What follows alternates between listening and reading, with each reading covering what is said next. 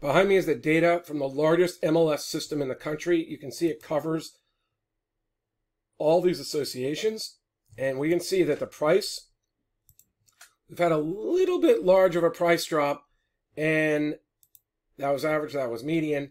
But more importantly, and this is the data I've been tracking for years, we've seen a pretty sharp rise in inventory. Now, this is along with all the anecdotal evidence I hear from realtors and their clients that homes are on the market longer.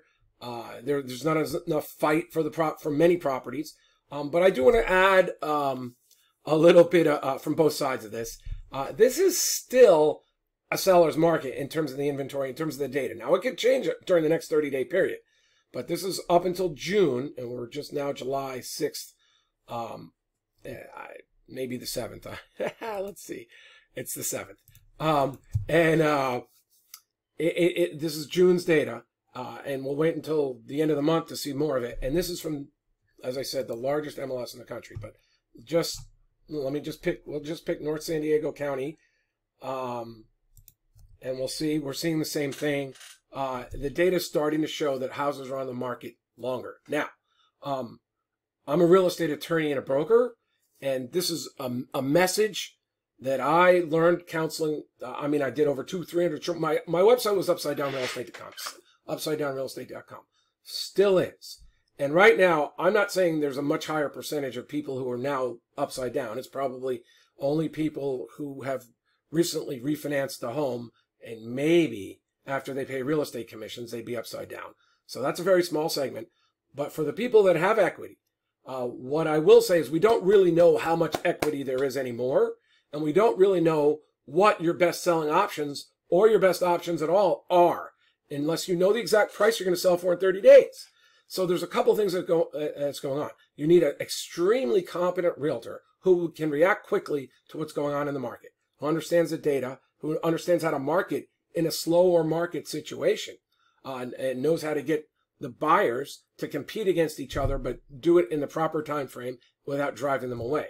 But more importantly, when selecting your realtor, the most important message I have that I learned from doing hundreds of short sales myself, but advising people all over the country on how to get out of real estate contracts, was that if you lock into a 6-month or 1 year, even a 3-month contract with your realtor, and what you've locked into a 5 or 6% commission, you may be stuck. And really stuck. Like not sure what you can do. You talk to the realtor, like, well, my broker won't let me. They've got all the pre-canned excuses that they all learned from their real estate training. And you're locked in this contract as your equity is disappearing and your options become limited. And some people got forced into an upside down situation. That is unacceptable. The next thing is, do not take it from your realtor's mouth that you can get out of your contract at any time. It must be in the listing contract. So what I advise all people is, you have a 30-day contract at max. I much prefer get out at any time, or really it's a 24-hour cancellation.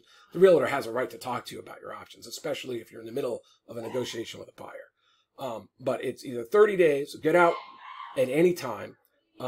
We also, we want to make sure we cross out that section that allows your realtor to have a tail, that if they introduce buyers to the property and kept track of it, that they get the commission for 30, 60, 90 days, because that limits your flexibility with your next realtor and your next option. So on those listing contracts, 30-day listing periods max, and even that I don't prefer, and absolutely cross out that tail. That tail will get you in so many problems, and it must be in writing, and you must have it signed by that realtor's broker. So that's the most important thing. It keeps you flexible. So if markets change, at some point, some realtors will work with you and say, well, you're not going to have much equity here, so I'm going to reduce real estate commissions. And I know how to do that ahead of time so I can get buyers to still buy your home. This is a market now for realtors who've had experience in the previous market, who dealt with all these problems in the transitional period that we're in. I'm not saying we're going big into a foreclosure. I'm not saying we're even going to have a recession. I'm just saying it's important now to work with a top realtor and to make sure you have a contract that drives for you. Now, one of the things I must tell you is that all these realtors get free training from their brokers They can pay for training from guys like Tom Ferry, and they give them a like how to handle objections book. It's so pre-canned. If you're operating with a realtor that's just giving you canned objections and not really work with you, do not sign anything with them. That's really the first test. Hey, I know you like 6 months to a year, but I need to go to 30 days max. If you get pre-canned objections and they're not willing to work with you and they're not concerned, they're not there about their concerns, and they tell you, whoa, I couldn't do that because I'm such a great realtor and I make money for my clients, walk away. Absolutely look at me in the eye and say, look, I'm the customer, I'm the client, this is my asset that I'm selling, it's my future. I worked hard for these things. I don't know what you've done, but if you're a business person, you'll work with me on this. If you're not, if you're just giving me pre-canned objections, I'm not interested. Right? I mean, that's really what this is. These people, the vast majority of realtors who are intelligent will understand the situation.